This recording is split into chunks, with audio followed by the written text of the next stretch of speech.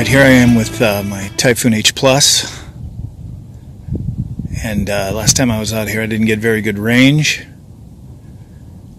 and so I bought an ITELITE, I believe it's called, ITELITE antenna booster.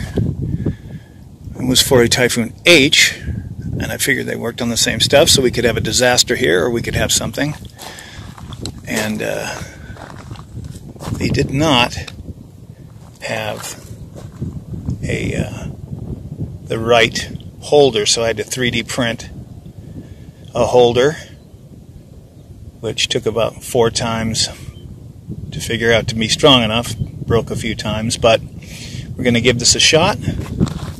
So we will see if we get increased distance and video feed. So here we go. I'm taking off at Kingdon Airport near Lodi, California, just to the west of it. You are looking north, about 90 feet in the air. I'm going to swing over to this strip of farmland, little farm road, over some wine grapes, and try to head out to that black little bush out there, or maybe beyond it, I'm not sure. I am sure, but I'm not telling you now. And as you can tell right off the bat, the Typhoon H Plus gimbal is not calibrated correctly. My horizon line's a little goofy. And I am also stuck in gorgeous mode. And although not hideous, I like to start out on something I can play with a little better than this. So we're going to fix the color right now. And that's better, a little more level, a little different look. And try not to oversaturate things too much. I try to make things look natural. Right now we're kind of heading, if we kept going for 100 miles, we'd hit San Francisco. And right now I have full bars. There's nothing happening. And right now I've reached 2,000 feet. And I'm turning to look back at myself to make sure I can see the video feed. There's the airport. There's the dog barking. And there I am back there, kind of somewhere. So we're going to continue on. I can clearly still see the copter. So let's go another 1,000 feet and zip right ahead. I've got the little rabbit to turtle thing at about 3/4 rabbit or 1/2 rabbit. I don't know what the middle would be, but 3/4 of the way up the dial is, so you can kind of punch it without seeing the props in the way too much.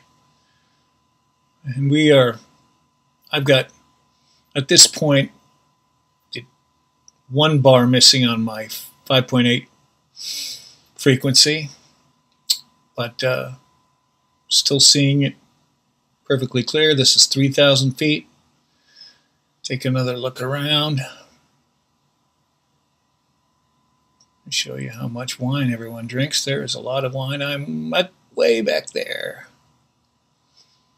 And we'll go back, try another 1,000 feet. And the drone is but a dot by this time. And I don't know if I adjusted the gimbal there or not, but blasting ahead here.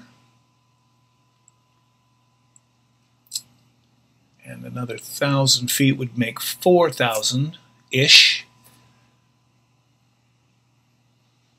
And I am really far away at this point. I mean, I'm beyond anything I've ever flown, at least on purpose.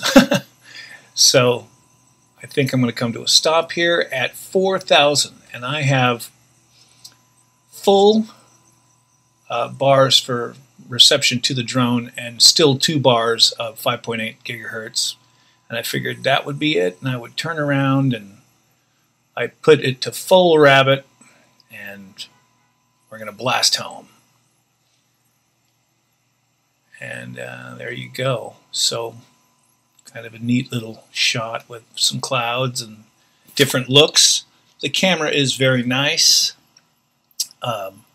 I think they need to work out some bugs in the firmware. This is the first iteration of it, and there are a bunch of different things, and maybe I don't know. And the reason I'm doing this is not to try to instruct anybody, but just some observations, and possibly if anyone sees and comments, they can go, oh, we did this or we did that.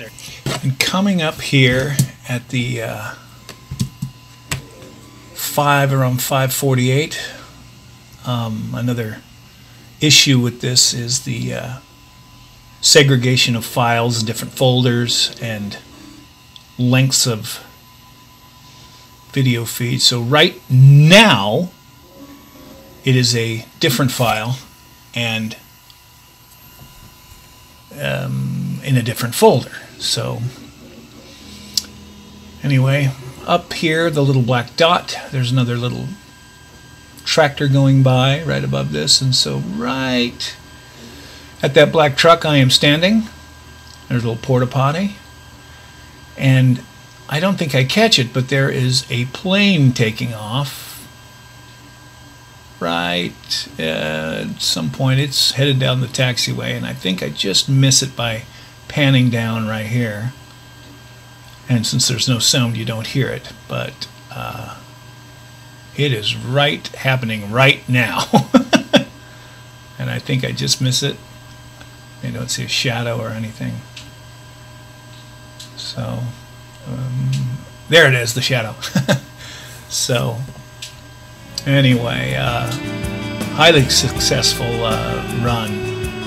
For $100 you cannot beat it. I mean, I could have gone a lot farther, I believe, at least another 2,000 feet, which would be well worth your $100 if you buy one.